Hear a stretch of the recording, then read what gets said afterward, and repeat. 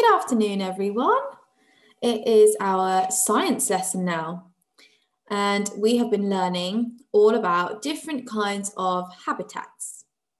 So, I believe that in the last few weeks, you were learning about your local habitats, so habitats that you might find around where you live or around school in the woodlands. And you also were looking at microhabitats. I'm going to introduce you to my little friend here. This is Squishy, my squishy unicorn, and she sometimes likes to come and join us for our work.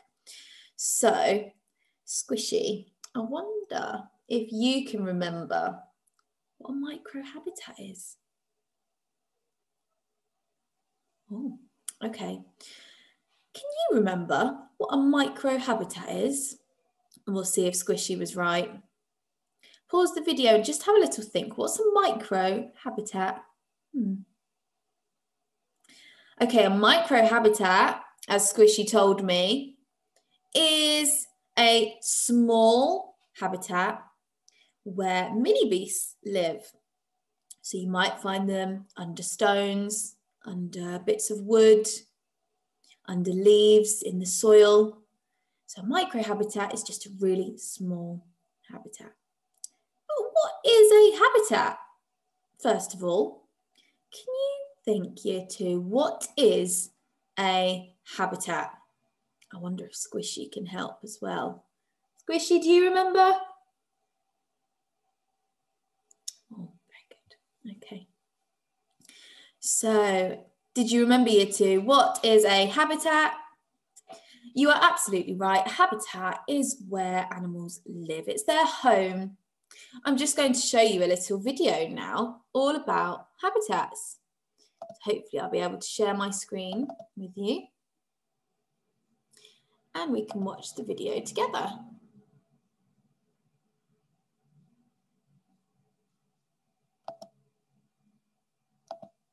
Here we go.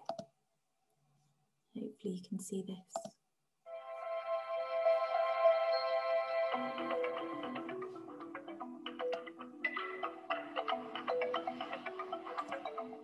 Our planet, a world of shifting landscapes, each with different challenges for the creatures who make it their home. Diving deep under the water's surface, we can see how one animal has evolved for the underwater world it inhabits. The octopus.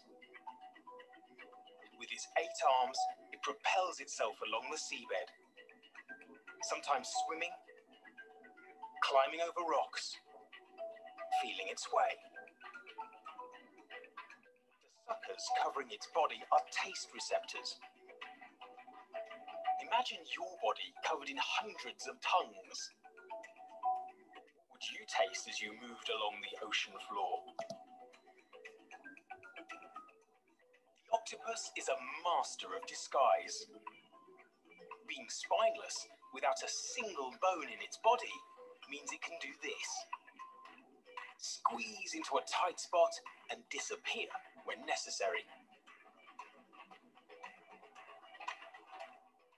Like the octopus in the ocean, animals and plants all over the world have special ways of surviving in the place where they live. Their habitat.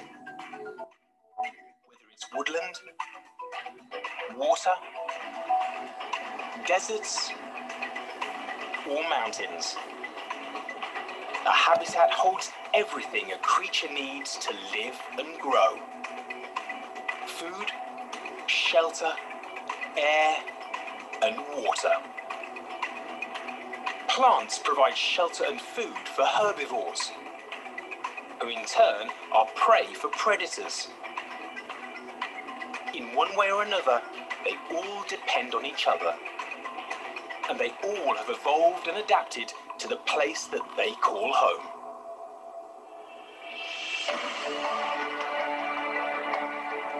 Like these 3 bears. They're distantly related, but they live in very different places. From the far frozen north to lush woodlands and the sweltering heat of a bamboo forest. In the past, these bears have shared a common ancestor, but now they have all changed and adapted to their local habitat. How are they different? What has changed? What kind of environment have they adapted to? Polar bears have thick white coats, keeping them warm and making them less visible in the icy Arctic. There are very few hiding places here. These bears have the most sensitive noses of any mammal.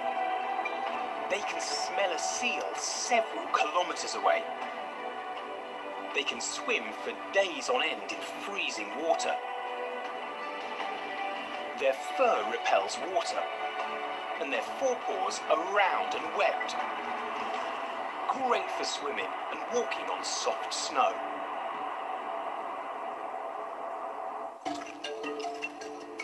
Giant pandas spend their days searching for and eating bamboo. Only bamboo. They must eat all day and sometimes part of the night. Pandas have larger heads than other bears, with strong jaw muscles for chewing tough bamboo. They also have another unique feature. Because they spend all day stripping the leaves from branches, they have an extra thumb.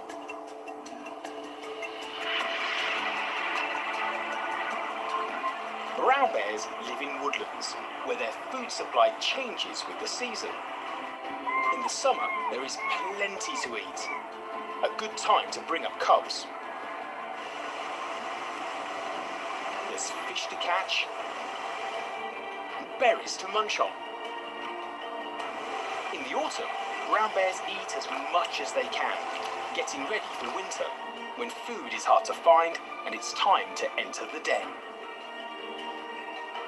Brown bears snooze their way through much of winter, using very little energy. 3 different bears from 3 different habitats. Can you think of some other habitats?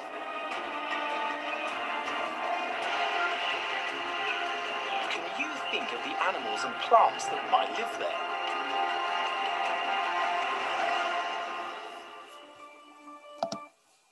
There we go. So, did you enjoy that video, Squishy? Oh yes, she really enjoyed that. She said that she didn't really know much about habitats before, but now she feels like she knows a little bit more. She knows that different animals live in different habitats for different reasons. It helps them adapt to their environment, and it's where they can get food, water, shelter.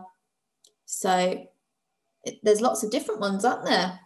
Okay, now I found a song all about habitats as well, and I thought you might either like to clap along or you can join in if you're at home and it's safe to do so, but I thought I'd play you this song all about habitats. I hope it won't be too loud.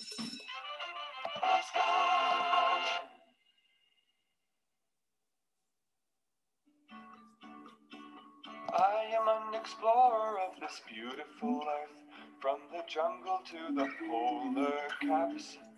There are so many different homes for living things, and we call them habitats.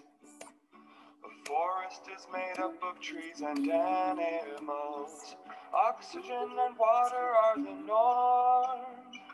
Temperate means it goes through different seasons, and tropical means it's very wet and warm. A forest is a home for living things, and it's one of the habitats. Grasslands can have many titles: pampas, prairies, savannas, or steppes. And just like forests, they can be tropical or temperate.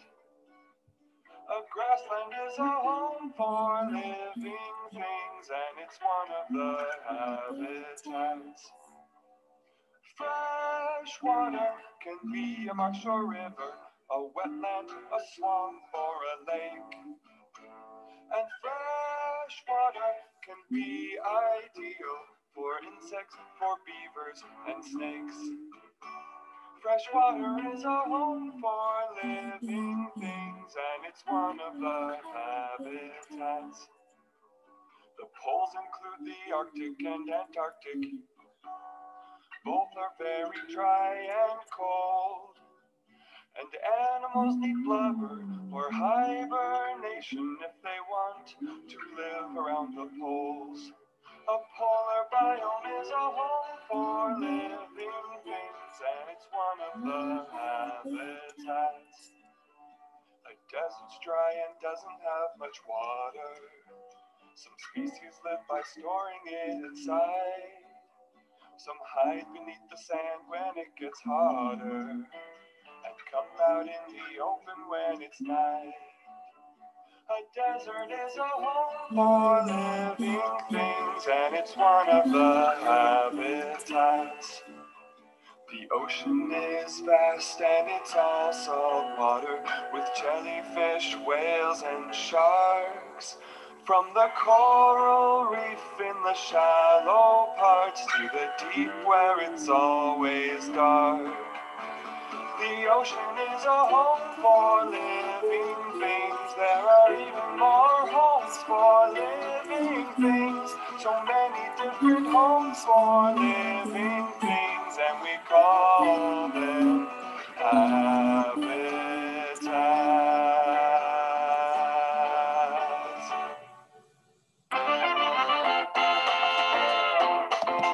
Oh, I hope you enjoyed that song. I know we did, didn't we, Squishy? Oh, yes, she really enjoyed that. We liked having a little dance and sing to that. So you can always rewind it and listen to it again and sing along if you'd like to. Okay, I'm now going to show you some more information about different world habitats. So hopefully you can see this. So we want to be able to describe a habitat and identify the animals that live in it. We want to be able to ask and answer questions about habitats. So we're going to be thinking about the conditions of a habitat, the features of different animals, the needs of different plants and animals, and we want to be able to ask and answer those questions. So world habitats. First of all, do you remember how plants and animals rely on the environment around them to provide them with everything they need? This means they have to live somewhere that has the right conditions to help them stay alive and well. Because different places around the world have different conditions, the plants and animals that live there are different too. These different animals and plants all have special ways to survive in their special habitats. So here we go. We're going to find out about some of the different habitats around the world and some of the different plants and animals that live there. We're going to have a look at rainforests, the Arctic, oceans, and the desert. First of all, we'll start with oceans. Many kinds of plants grow in the ocean, including seaweed, grasses, algae, and even flowers. The oceans contain all kinds of creatures. Can you ever think of any that you might find in the ocean? You can see someone here already, but I wonder if you can think of any others. We've got giant whales. We've got plankton, so tiny that you need a microscope to see them. There are more than 21,000 species of fish in the ocean. Fish breathe underwater using special organs called gills. Many mammals live in the sea, such as seals, whales, and dolphins. These creatures need to return to the surface to breathe air like we do. Some creatures crawl over the bottom of the ocean or burrow beneath it. They include lobsters, crabs, prawns, and starfish. And here's some pictures of the animals of the ocean. I wonder if you can tell me what these animals are. Have a little think. Oh, I can see a big scary shark there. Starfish. Oh, that's a pretty fish as well with lots of colours. And a bit of seaweed, one of the plants of the ocean as well. Then we come to the Arctic. The Arctic Circle is located at the top of the Earth. It's very cold in the Arctic all year round. The only plants that can grow in the Arctic region are grass and mosses. Trees are unable to grow because the ground stays frozen all year round. Gosh, can you imagine that? If it was cold all year round, we didn't have much sunshine and much heat, that would be strange. In some places in the Arctic, it's too cold for anything to grow at all. There are many land mammals in the Arctic, including ox, reindeer, Arctic foxes, weasels, wolves, polar bears, and brown bears. Seals, walruses, and whales live here and feed from the plankton and fish in the sea. And here you go, here's some of the different animals that live in the Arctic. You can spot there, I wonder if you can name what these animals are. Of course, we've got a polar bear, an Arctic hare, an Arctic fox, and a seal. Now we move on to the tropical rainforests. I wonder if you can think of some animals that might live in the rainforests. We've been learning all about Australia at the moment in our topic. And there's a very famous rainforest in Australia.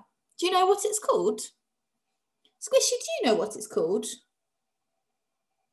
Ah, you're right, Squishy. It's the Daintree rainforest. And you find lots of different animals there. So the tropical rainforests are home to gigantic trees, colourful birds, millions of bright insects, and many different mammals. There are more trees in tropical rainforests than anywhere else in the world. These trees are home to lots of animals. Most of them live high in the branches where they can find food. Insects, small birds, frogs feed on the fruit, seeds and leaves, or other small creatures. Tree-living lizards, chameleons, and snakes feed on smaller animals. Plant-eating mammals, such as flying squirrels, monkeys, and sloths, live in the forest canopy. So there's different layers to the rainforest. And the forest canopy is where those animals live. Carnivores, such as jaguars and leopards, hunt in the trees to catch prey. These are some of the animals that you might find in the tropical rainforest, and some of the plants too. You can see the trees are incredibly tall, and there's lots of them.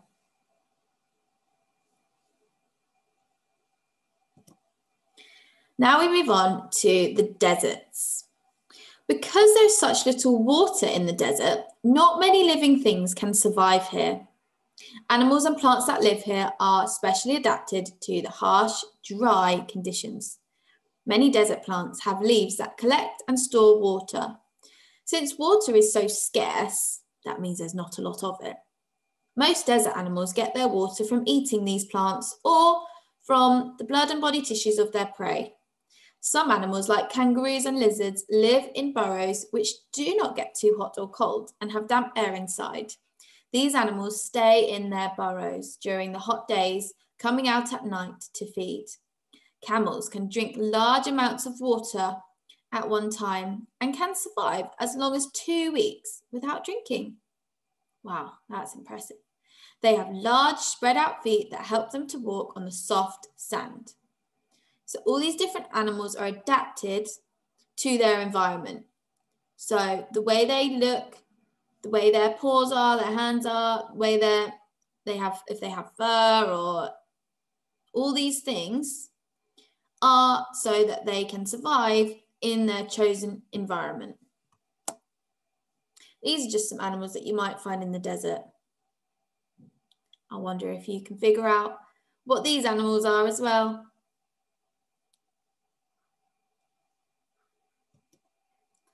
Okay, so today's lesson then is all about world habitats. What I would like you to do is I would like you to do some research all about habitats. Do you know what researching means? Researching means finding out more information about something you're interested in. How do you think we could find more information? What could we use to find more information? Well, you can read it in an information book. If you happen to have some information books at home about different animals, you might choose to have a look at them. You can find out about it by looking it up on the internet. Obviously with supervision, probably from a parent. Just make sure you're searching the right things. And you could ask a question of someone who knows more about the topic. If you've got an older brother or sister, they might know some things about these animals that you don't know, or a relative, or your parents, or somebody at home. You might be able to ask them. Now, I have also got this information sheet, which will be on the school website for you to look at. And this is an information fact sheet all about the different animals, first of all, in the Arctic. So you can use this to help you with your research if you haven't got any of the other sources. So this tells us all about polar bears, the Arctic wolf, Arctic hare, reindeer, puffins, Arctic poppy. So this tells us about the different animals and plants that you would find in the Arctic, and it gives us a little bit more information about them as well. So it tells us that polar bears have white fur to camouflage them in the snow. And we were talking about how different animals and plants are adapted to their environment, because polar bears also have very wide feet and flat feet to help them walk in the deep snow. So it gives you information about the animals and plants and how they've adapted to their environment. And it also has a fact sheet about desert animals. So we can pick one of these. Which one should we look at? Well, I really like kangaroos. So let's have a look at kangaroos. It says kangaroos have strong legs and tails, so they can jump for long distances to find food and water. Where do you think you might find some kangaroos? Which country? What do you think? Squishy, do you know? Oh, I wonder if the children at home came up with the same answer as Squishy. Squishy says you might find some in Australia. Is that what you thought? Absolutely, you find lots of kangaroos in Australia, and that's what we're learning about in our topic as well. Then it moves on to ocean habitats. So you can also find lots of information about different animals and plants that live in the ocean. Let's have a look at dolphins. Dolphins have fins and tails for swimming. They cannot breathe underwater, so they have a blowhole for breathing air from the ocean surface. So we've got lots of interesting facts here. And the last sheet is all about tropical habitats. So this tells us about the rainforests. It talks about the rainforest at the top here, and then it tells us about the different animals and plants that you might find there. Let's have a look. I know, Squishy, you can choose this time. Which one would you like to look at? Okay, that's a good one. Jaguars. So jaguars are good at climbing trees to catch prey. They have spotted coats so they can hide among the trees. Very clever, these animals who manage to camouflage, which means blend into the background behind you so that other animals can't see you. Very clever, isn't it? So you're more than welcome to use these to help you with the activity I'm going to show you in a moment. Okay, so your task now that we've learned all about the different habitats, your task now, let me just find it. Here it is to have a look at the fact sheets, or you can go on the internet with supervision, or you can look in some information books at home. Or remember, you can ask family members too. What I want you to do is I want you to draw your chosen habitat. So are you going to choose the ocean? Are you going to choose the desert? Are you going to choose tropical habitat? Or, I've forgotten the other one. What was the other one, year 2? Ah, yes. I forgot to say the Arctic, I think. So rainforest, Arctic, ocean or desert, you choose one of those habitats. And then what I want you to do is I want you to use this space here to draw the plants and animals that live in your chosen habitat. So for example, if you chose the rainforest, you might like to draw some big, huge trees. You might like to draw a jaguar, some monkeys, a sloth, some colourful birds. You might like to draw some frogs and snakes as well that would be in the lower part of the rainforest. You can decide which habitat you would like to choose and which one you would like to draw. Then I would like you to write a sentence to describe what it is like in that habitat. So for example, in the rainforest, it is very hot and humid, and it also rains a lot, hence the name rainforest. So you can talk about what it is like in that environment and think carefully about your sentence.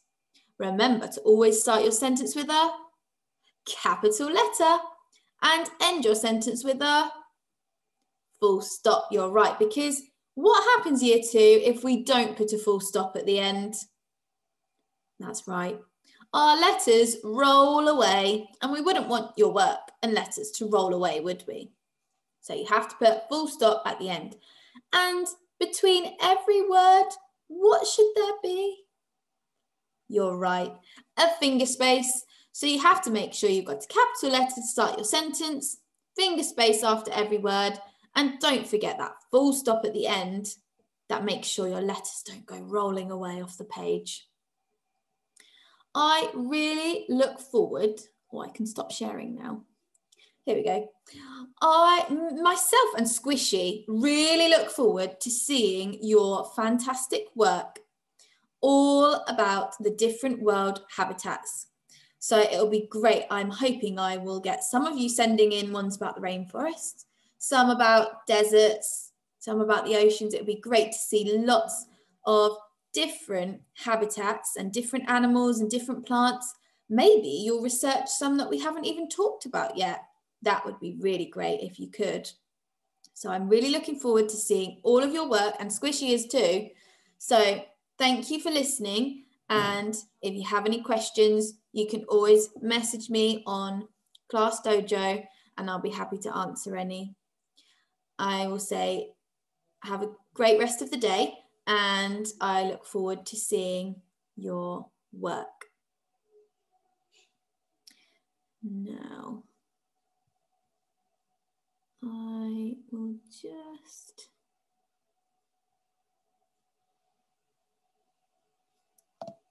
stop sharing that. Bye, everyone.